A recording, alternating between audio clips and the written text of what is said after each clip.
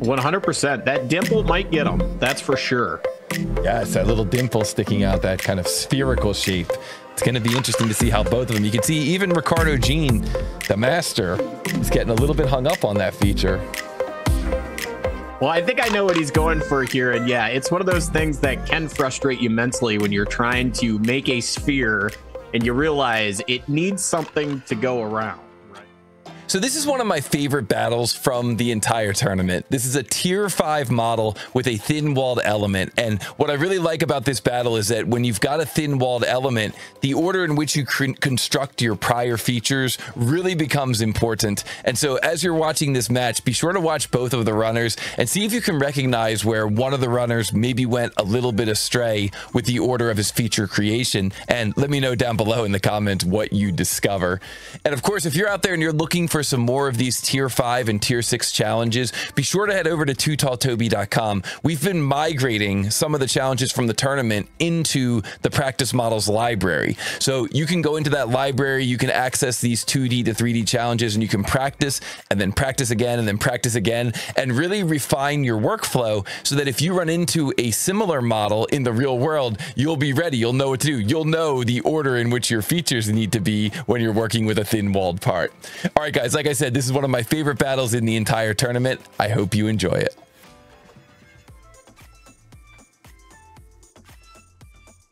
His YouTube channel in chat.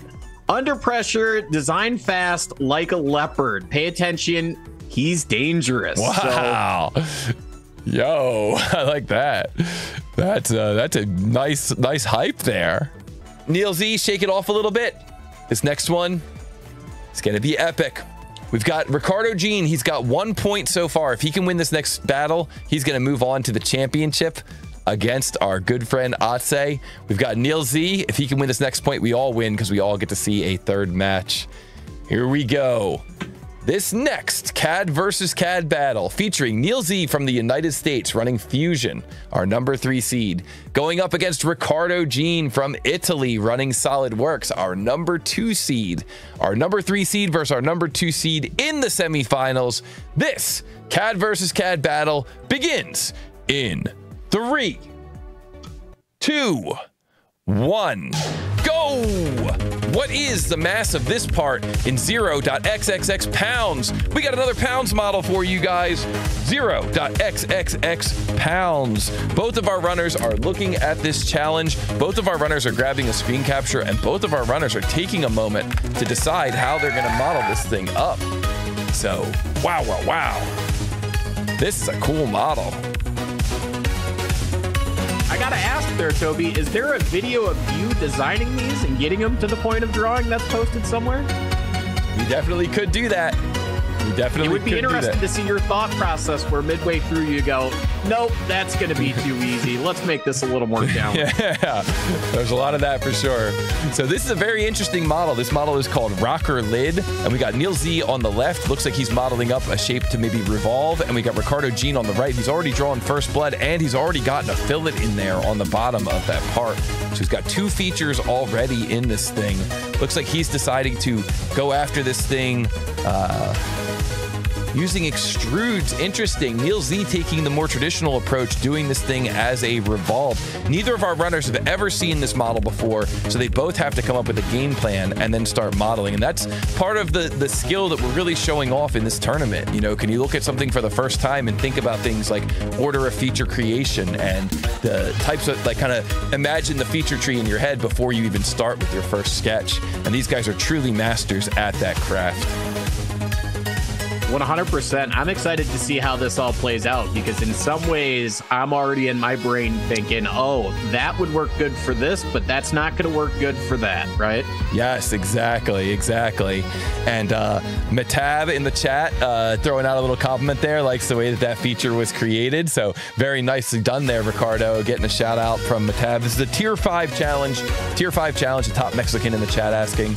And it looks like Ricardo is now going in and hollowing that thing out. So that's interesting. So we had some different approaches here modeling through this part, but now we run into another feature that is not often seen in these tournaments, and that feature is this a feature that gets called out as spherical. And so our runners need to examine that feature and try to come up with a plan on how they're going to create something that is spherical. So this will be really interesting to watch Ricardo Jean trying to go through and create that. And Neil Z on the left has already got that circular ball sticking up out the middle. So although they took different paths, it's very difficult to tell who's truly ahead at this point. 100%. That dimple might get them. That's for sure. Yeah, it's that little dimple sticking out, that kind of spherical shape.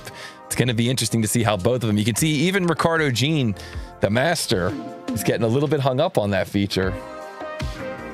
Well, I think I know what he's going for here. And yeah, it's one of those things that can frustrate you mentally when you're trying to make a sphere and you realize it needs something to go around, right? Yes, you've said it perfectly there, Phil. That is exactly the challenge that people run into.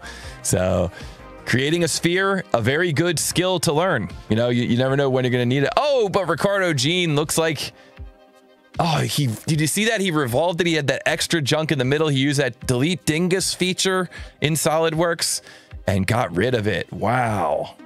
That is really impressive. Big B from AZ says, boom, delete face. And I know that Neil Z is also a user of delete face, a fellow delete face master. And so Neil Z, should he come upon a similar challenge, I'm sure he'll know exactly how to handle it.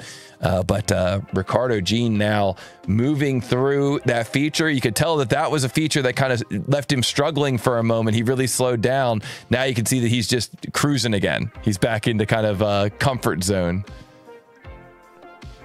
And looks like he's going to be, looks like it's one of those things, like always, is, you know, I've seen somebody say it in chat, you know, it was much easier to design the second time. That's for sure. Right? Yes, exactly. And wow, it's so impressive to see these guys having never seen these parts before, having to look at it, because that is true. You know, sometimes that's the secret. But having never seen these parts before and just blasting through them and modeling them up so quickly, and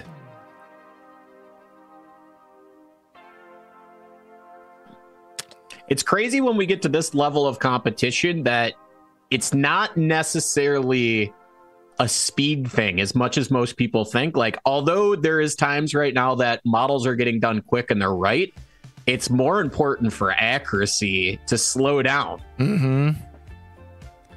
Ricardo, we've seen the what is it, the death clock come up a couple of times. Yes, exactly. Yeah, it's not just about being fast, it's got to be accurate as well, and sometimes that means knowing how to make certain features.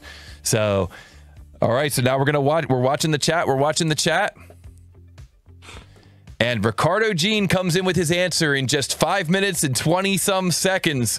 0.470 pounds. And that is correct. And congratulations to Ricardo Jean, moving on in the tournament and becoming our second finalist in this year's CAD vs. CAD World Championship of 3D CAD speed modeling.